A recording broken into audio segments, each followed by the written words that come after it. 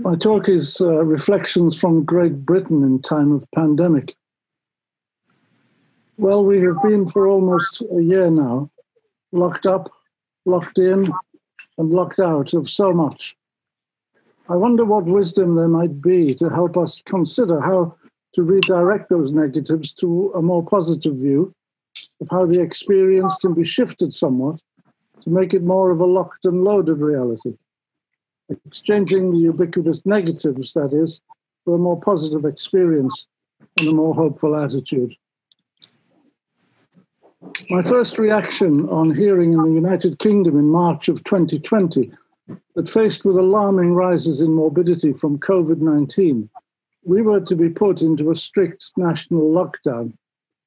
My reaction was to go downstairs to the library and root around for an Albert Camus novel set in French colonial North Africa, titled The Plague.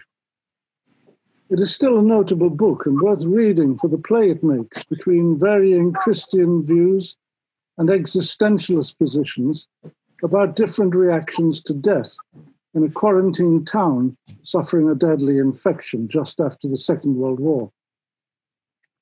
But the main weight of a Christian theology of how providence works in times of suffering was carried in that novel by an old Catholic priest whom the author weighs down with rigid scholastic attitudes, attributable to post-war Catholicism, which Camus likes to contrast with what he seems to regard as the more honest position of the in-moment existentialist bewilderment, out from which, with a certain heroic endeavor, his protagonist hero, the doctor, can still hope to exercise human kindness in times of great stress.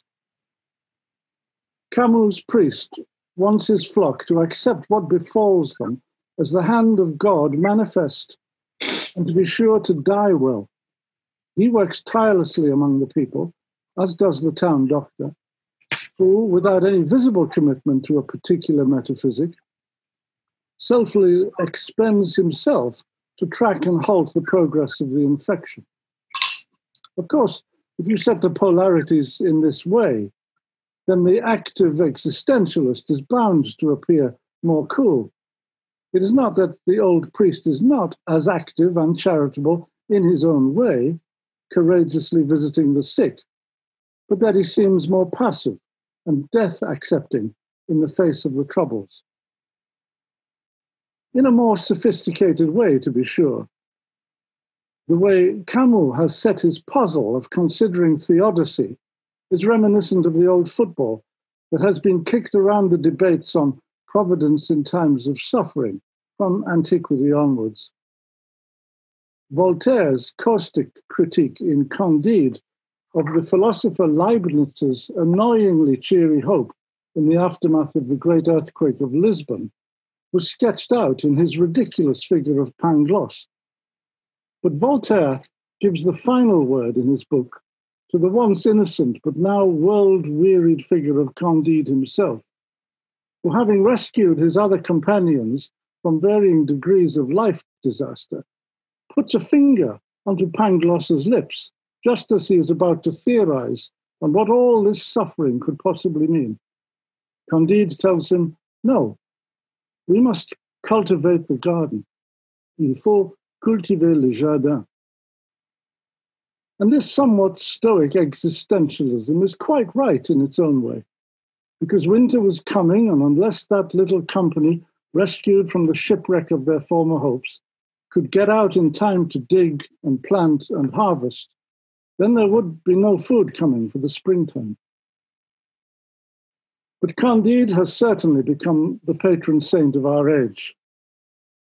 Santayana once wrote, "Skepticism is the chastity of the intellect," to which the Anglican theologian Harry Williams hilariously replied that this being the case, then our present generation is, quote, well on the way to being an uptight old maid. So what if we were, first of all, to accept the practical wisdom of the existentialists and agree that our immediate responses to pandemic crisis would be to follow the science and find the appropriate best actions for the good? Who could possibly object to that? I have in my text rhetorical pause. Following the science would be to do our best in honoring those who work for the welfare of their brothers and sisters in times of trouble. Such an attitude would surely be a wise form of obedience, not only to authorities duly constituted by law, but also to those constituted as such by their skills sets, and ultimately, from a theological perspective, obedience to Logos. And so this is a first notable thing in what I have observed in some American and British reactions to the pandemic, namely that unreason has tried to masquerade as wisdom. In your country, you've had many who have denigrated the professionals and advocated everything from drinking bleach to taking massive doses of vitamin D, but who regarded hand washing and mask wearing as part of some nefarious conspiracy. In our country, we've had a rash of internet commentators insinuating that the government has made all of this up in order to impose greater controls on the population. Doubtless, the same set will also refuse any vaccine as being a mind control subterfuge. But idiocy, when extrapolated beyond mere simple-mindedness, is a character of the forces that work against the kingdom of God. In short, it is evil, not funny sad, and needs to be exposed as pernicious rather than tolerantly laughed off. It is even sadder to see some parts of the Orthodox world, albeit the backwoodsman parts of it, arguing in a recent synodical epistle that infections cannot be caught in the context of the Eucharist. So whether it is in the secular world or in the cloisters, idiocy ought to be held up as an enemy of truth. Unreason is a defiance of the Logos, and as Origen taught us, we must go oppo Logos agi, that is, follow wheresoever the Logos leads us. In this case, as in most others, we have a religious duty to follow the science. Such obedience will be obedience to the divine Logos too, and thus will manifest the virtues of the kingdom among us. Educated civic responsibility in such circumstances simply becomes part of our religious duty. But as Orthodox, honoring the science does not mean that science will be our beginning and our end, our only leader or our only hope, as often seems to be the implication of those who have learned to approach their science only from the standpoint of empirical reductionism. Science is our tool, and it does not banish metaphysics, as Voltaire imagined, and as many reductionists today presume. It is not contrary to, but one of the fundamental aspects of our present metaphysics, a medium of analysis on the path towards the truth. It is part of the manifestation of the pattern of truth, not a substitute for it. So again, as Orthodox, in this time of trouble, we are also being called upon to reflect on the larger issues of metaphysical meaning caused by this time of pandemic. And this, I think, is an equally challenging task to that pressing upon us when we seek to consider practical solutions. In our spiritual consciousness, we are called on here to discern the meanings signaled in portentous events. It is what the Lord called reading the signs of the times. In such cases, an inability to discern was not regarded as a neutral or even a heroic thing, like the agnostic activism of the good doctor in Camus' novel, but rather is regarded as a damaging lack of spiritual discernment, one which Jesus himself criticized on the part of his contemporaries, noting how that they could easily read the weather, but were deaf and blind to the voice and finger of God among them. I have been struck in England which I once thought was a deeply secularized country, but now having come to live in it, regard as an extensively paganized one, by how little we have heard about spiritual resources in time of health crisis.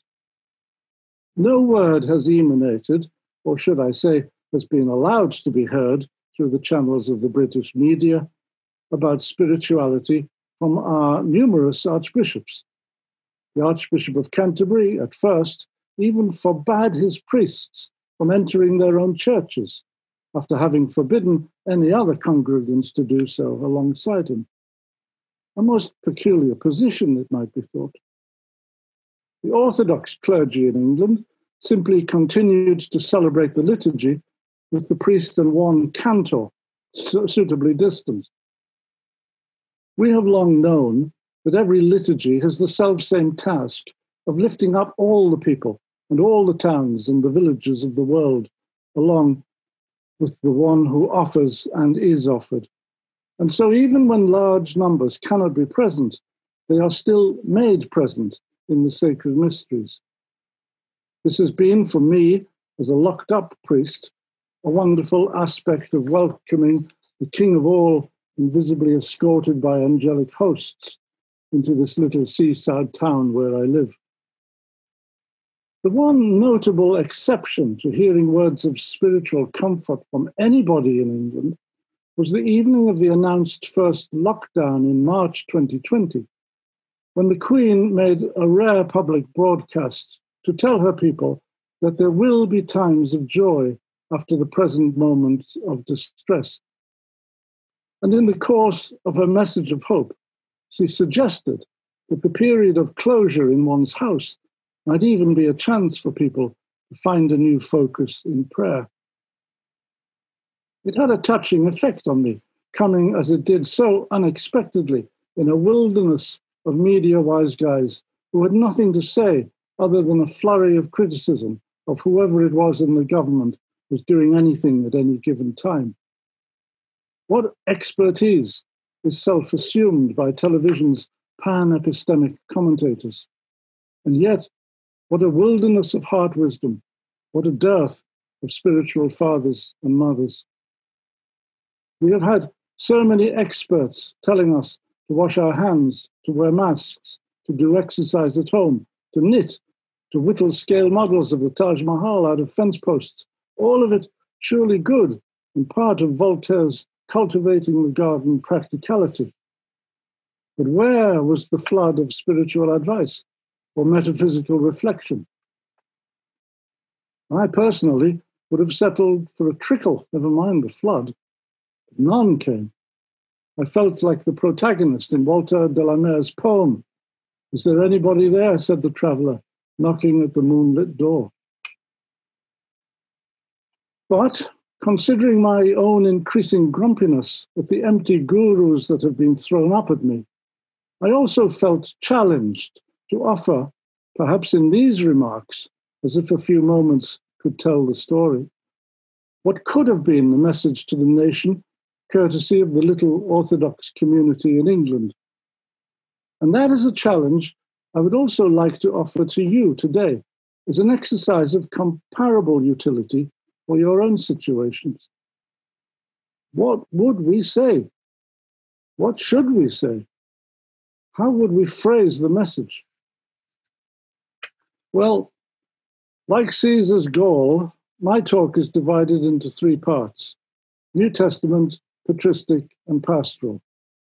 So not everything I would say to an intelligent, spiritual, and reflective audience, such as yourselves, would I say, of course, to a national audience. Was it not the Lord himself who gave us the memo about pearls and swine? But here are some graded remarks under those three categories. You can decide for yourselves whether they are pearls or merely pig's will. I am very interested whenever I find in the New Testament a little ray of light that illumines for me the spiritual meditation of Jesus. I don't mean his teachings, rather the times when he has been evidently reflecting on Scripture in a more personal way. One such was the moment when he ordered his disciples not to resist the troops that came to arrest him in Gethsemane. He reminded them that he was protected by a battalion of angels present at his asking. He clearly had realized earlier at table that Judas had slipped away to betray the address of their lodgings in Bethany, so that the police could come in the dead of night, as is their wont, and arrest the entirety of the movement. Gethsemane is located on the crossroads exiting Jerusalem, and this is why Jesus prayed for so long there, seeking to discern whether there was any way, other than disobedience to his mission, that he could reduce his danger. Gethsemane is also the highest vantage point on the Kidron Valley Road, and any detachment of guards coming from the city would be easily visible from a long way off. This is also why he asked his disciples to keep watch. But well into the early hours of the morning, after a long wine fest, Jesus was still praying and they fell asleep. So when the guards did arrive, he alone heard them, when it was too late to do anything other than rouse his company and tell them to run for it. Meanwhile, he himself went out through the narrow gate to meet the police on the street and so confuse them, giving sufficient time for his apostles' escape. And not one of them was captured. It was one of his last mortal acts of kindness. But why tell this tale, which is so well known, but maybe not so well understood? Well, for two reasons. We remember that only a few days before, when entering the dangerous city of Jerusalem, Jesus commanded his disciples to be ready to take up their cross and follow him. A hard saying about embracing suffering that must have greatly frightened them. But at the moment of test, that moment when he was faced with arrest and a doom he had already foreseen, he made sure that not one of his friends suffered for his sake. He vetoed for them the possibility of taking up their cross, which he had commanded them to do.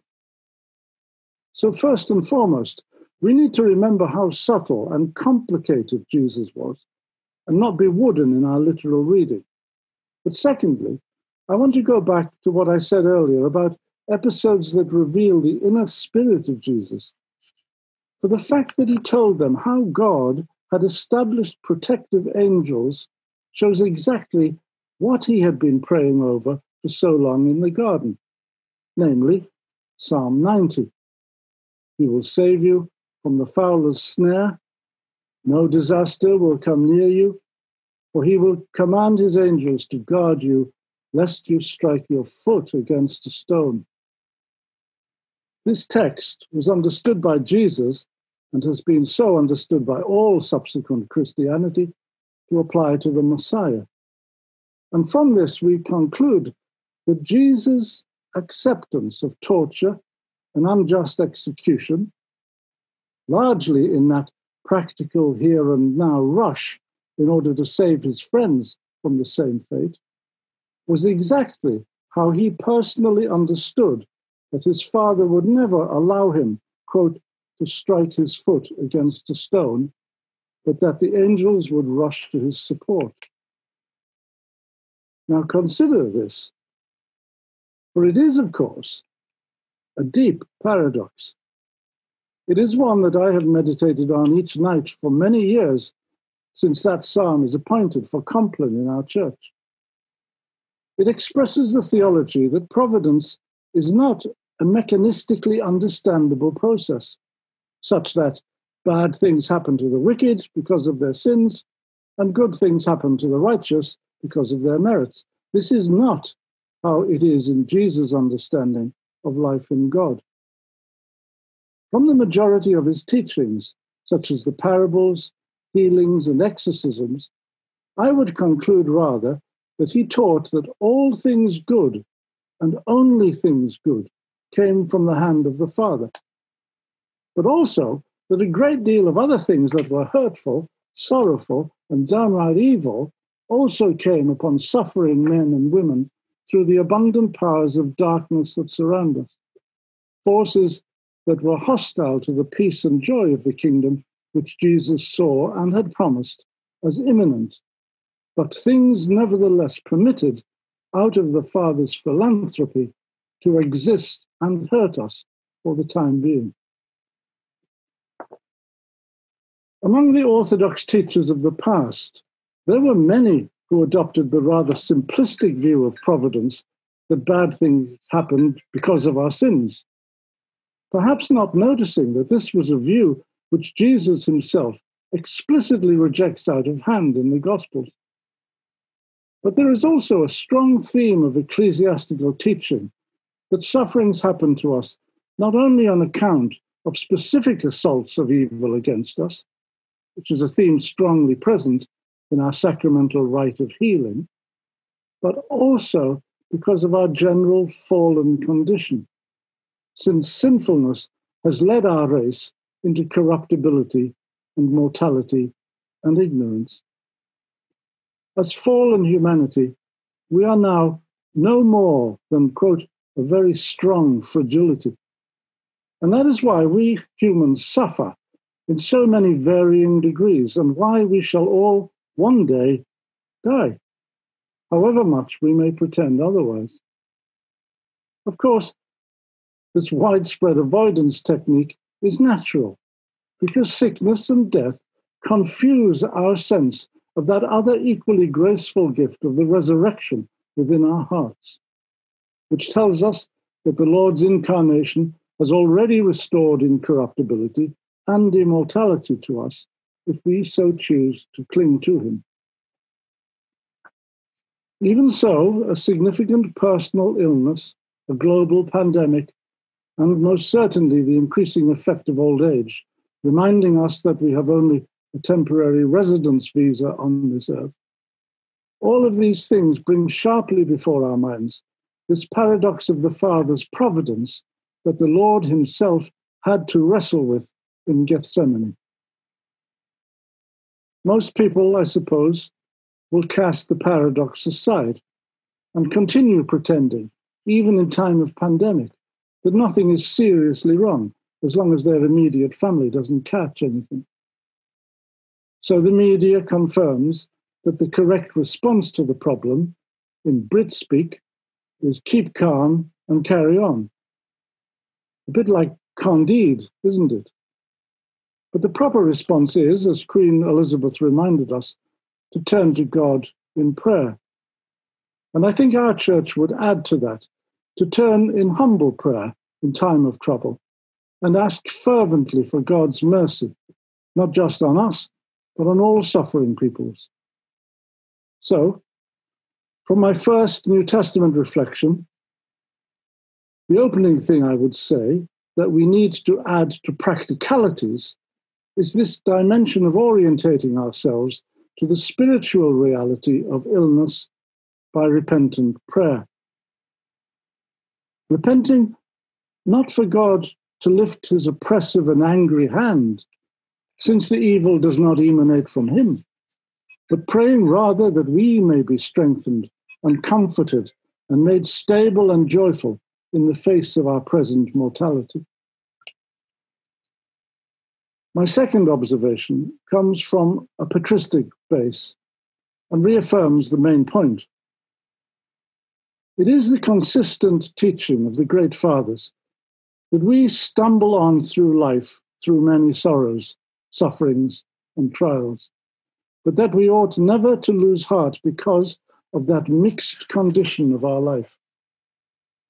St. Gregory the Theologian taught that there were three creations, the two understandable ones being that of the angels and that of the earth and animals alike. These two were entirely consistent in their constitutions. Immortal spirits, entirely rational and free of material weakness, and on the other side, material things and life forms that are entirely absorbed by and contained within the limits of their earthly awareness. Put simply, by being ontologically consistent, angels do not suffer by virtue of their nature, nor to stones, trees, or to an extent, even animals. Have you ever noticed how cats just go behind the sofa to die without any fuss? Or, if fatally attacked by a lion, the wildebeest expires very passively and relatively quickly. Their nature sends a termination message, and so it is done. But not so with us, by any means. Gregory said that the third creation was humanity, what he calls an incomprehensible mixture of the other two types of ontology. Why has God so mixed earthly nature with angelic sensibility in our state of life, Gregory asks. And he concludes, I cannot understand it, but it is the source of our suffering. This divinely appointed mixture of noetic sensibility and earthly mechanics makes us into an ontological one-off throughout the entire cosmos, at home, nowhere, and tied to a suffering consciousness, Gregory says, until such time as we shall be transfigured into angelic glory. But he saw that mixed ontology not simply as a cause of lament, but it also explained the unique destiny of humanity, our gift, alone in all creation, to rise out of and beyond our first nature into a potential for something transcendent and glorious. For Constantine's advisor, the Christian theologian Lactantius, that relationship with God and the sense of honor it affirms within the believer served to lift humans out of despondency. But to abandon the relationship by scorning prayer and worship was to destroy our very life force. He says that when humans imagine that there is no God who has any loving care for them, and there is no future life, humans go to pieces and delude themselves that hedonism will save them.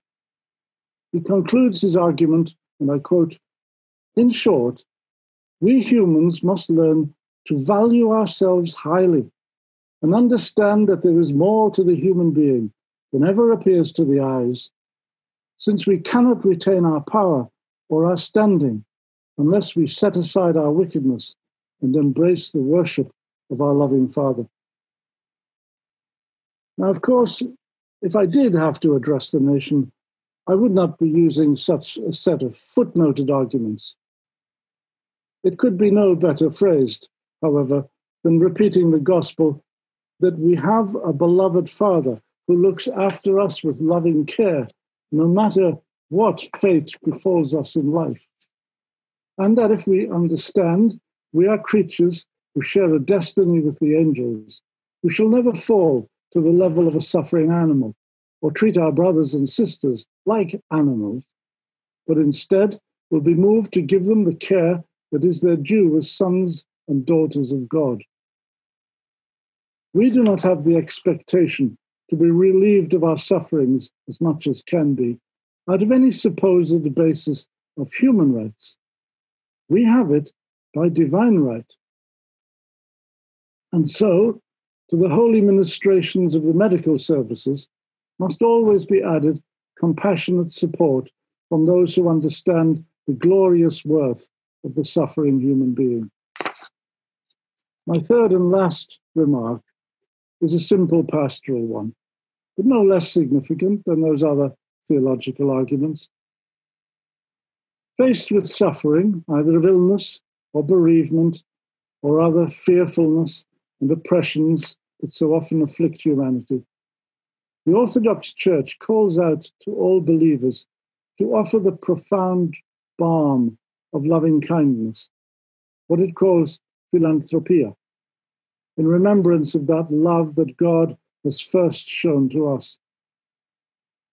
After we have exhausted all the practical remedies we can suitably apply, having tried to share our resources, our gifts, our skills in the service of the suffering, a point of exhaustion, by the way, which will be much longer coming than perhaps we might have imagined, then even if we can do little more for a distressed person, the gift of sitting to hold hands, a simple word of kindness and loving regard, a shared prayer, a quiet blessing.